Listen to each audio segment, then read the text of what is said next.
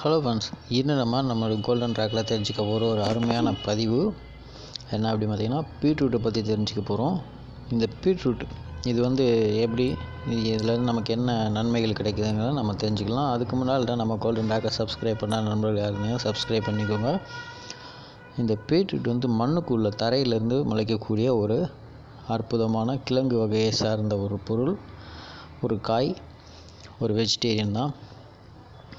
இந்த பீட்ரூட் நம்ம க்ளீன் பண்ணிவிட்டு சுத்தம் செஞ்சோம்னா உள்ள சிகப்பு கலரான காய் இருக்கும். ஒரு சில இதில் வெள்ளை கலராக கோடு கோடாக நல்லா அழகான டிசைன் போட்ட மாதிரி இருக்கும். இந்த காயை, அதாவது இந்த கிழங்கு வகையை நீங்கள் ரெகுலராக எடுத்துக்கிட்டிங்கன்னா நம்மளோட உடம்புக்கு அவ்வளோ அருமையான நன்மை பயக்கக்கூடியது இந்த பீட்ரூட்டு. இந்த பீட்ரூட்டு யாரெல்லாம் சாப்பிட்லாம் அப்படின்னு பார்த்திங்கன்னா, சின்ன பிள்ளையிலேருந்து வயதானவங்க வரைக்கும் சாப்பிட்லாம். எந்த ஒரு பிரச்சனையுமே இல்லாத ஒரு அருமையான ஒரு கிழங்கு வகை. இதை சாப்பிட்ற பொழுது நமக்கு ரத்தத்தில் இருக்கக்கூடிய அந்த கொழுப்பெல்லாம் கரையும். ரத்தத்தில் இருக்கக்கூடிய கொலஸ்ட்ரால் குறைக்கக்கூடிய தன்மை உடையது. நம்ம உடம்பில் ரத்தத்தை அதிகப்படியாக ஊற வைக்கக்கூடியது.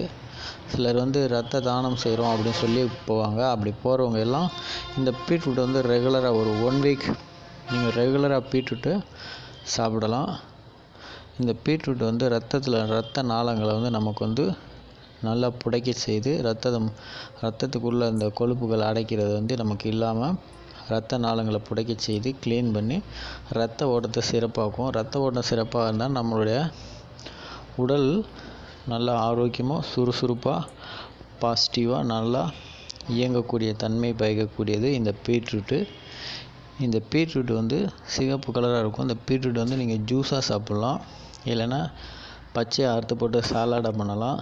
அதுவும் இல்லைன்னா குக் பண்ணி பொரியல் சாப்பிட்லாம். அதுவும் இல்லைன்னா இந்த பீட்ரூட்டை அறுத்து சூப் போடலாம். இந்த மாதிரி பல விதங்களில் இந்த பீட்ரூட்டை நம்ம யூஸ் பண்ண முடியும். இந்த பீட்ரூட்டை நீங்கள் இப்போ கர்ப்பமாக இருக்கிற பெண்கள் கூட ஆஸ்பத்திரி போய் செக் பண்ண போகிறாங்க அப்படின்னா, அவங்களுக்கு பிளட்டு குறைவாக இருக்குது அப்படின்னா டாக்டர் மாதுளம்பழங்கள்லாம் சாப்பிட சொல்லுவாங்க, இல்லை டானிக் எழுதி கொடுப்பாங்க. நீங்கள் அந்த பீட்ரூட்டை அதோடு சேர்த்து சாப்பிட்லாம். பீட்ரூட்டை அவங்க சொல்லுவாங்க. இதை நீங்களே சாப்பிடலாம். உங்களுக்கு ரத்தம் அதிகமாக ஊறக்கூடிய தன்மையுடைய ஒரு கிழங்கு வகை தான். இதை சாப்பிடலாம், எந்த ஒரு பிரச்சனையும் இல்லை. இதில் சீனி போடணும்னு அவசியம் இல்லை. நீங்கள் பனங்கல்கண்டு போடணுன்னா யூஸ் பண்ணிக்கலாம், இல்லைன்னா பனை வெல்லம், அதுவும் இல்லைன்னா சர்க்கரை, நாட்டு சர்க்கரை இப்போ வந்திருக்குது, அதையும் நீங்கள் உபயோகப்படுத்திக்கலாம்.